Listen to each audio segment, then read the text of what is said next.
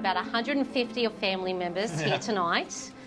And, I mean, you just released the movie all about your family. I'd love to get a little bit of an insight into your family. What is your weirdest, craziest family tradition that you guys have? Oh, family. Well, I don't know if we have. I mean, we're a fairly normal family, I would like to think. But I don't know if there's anything weird as much as we do try and are fairly intentional with trying to be together as a family. At least there's however many birthdays in our family. So for the most of the birthdays, everybody kind of gets together. And so Joel and I, someone asked us yesterday, they were like, "Hey, so do you guys actually hang out together, or do you just work together?" And we're friends and brothers who work together, who also spend time together.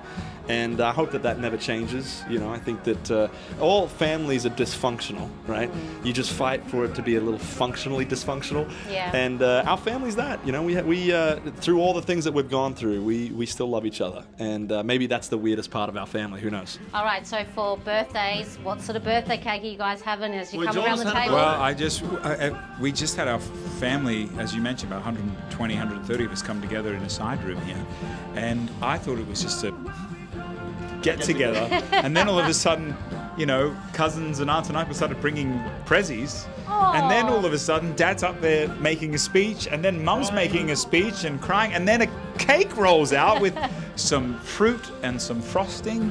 My 40th is on Wednesday. Ooh, so, yay. And it'll be my first birthday in Australia since I was shy of 10 years old. So there's so many closed loops here, guys. The film, the homecoming tour, and then my birthday. It all feels pretty overwhelming, honestly.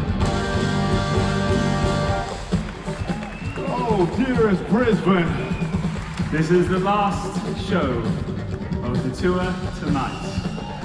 It's called the Homecoming Tour, and it really feels like we've come